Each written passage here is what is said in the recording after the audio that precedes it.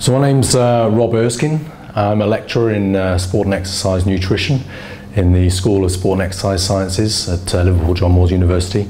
The research in our group largely focuses on the adaptation of skeletal muscle and tendon to exercise, disuse and ageing. The fantastic facilities that we have at Liverpool John Moores University, specifically in the Research Institute for Sport and Exercise Sciences, enable us to research or investigate those adaptations in muscle and tendon from the whole tissue, so from the whole muscle and tendon right down to the gene. We use a wide variety of techniques and equipment in our research group.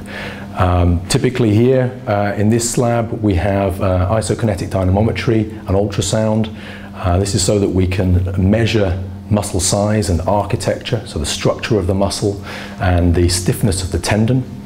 And this is particularly important if we're looking at differences between populations, so for example between young and older people, and also to measure the efficacy of exercise training programs, such as resistance training. We can measure how big the muscle has become and how strong the muscle has become. From previous work, we looked at why some people didn't seem to respond to certain types of training and others did. And we know that some people, for example, they can increase their strength after 2 or 3 months of resistance training by as much as 60%, whereas other people just don't respond at all, which seems bizarre, seeing as that all subjects were training at exactly the same relative intensity and all were supervised during the training.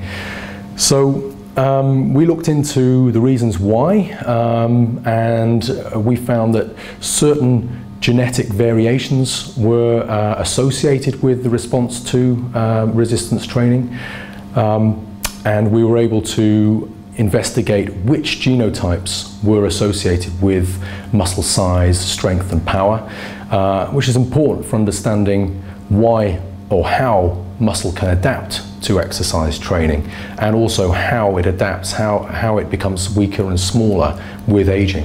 One of the main research interests in our group is looking at nutritional strategies to optimize the effects of specific exercise interventions, whether it be resistance or endurance exercise.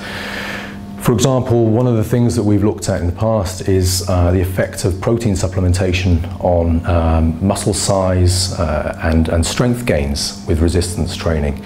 And this is particularly important when we're thinking of older people.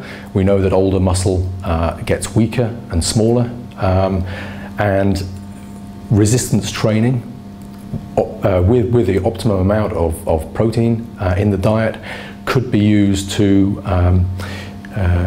induce muscle growth and maintain muscle mass with aging. Typically we take a blood sample or a saliva sample, so it only needs to be a very small sample, and we extract the DNA from the cells within that sample.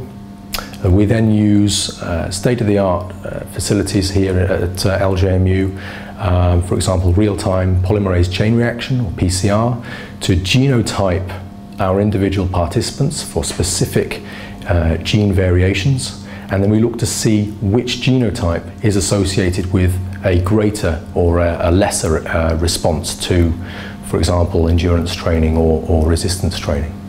We work very closely with some of the best sporting institutions in the country. We're very lucky to have those sporting institutions on our doorstep.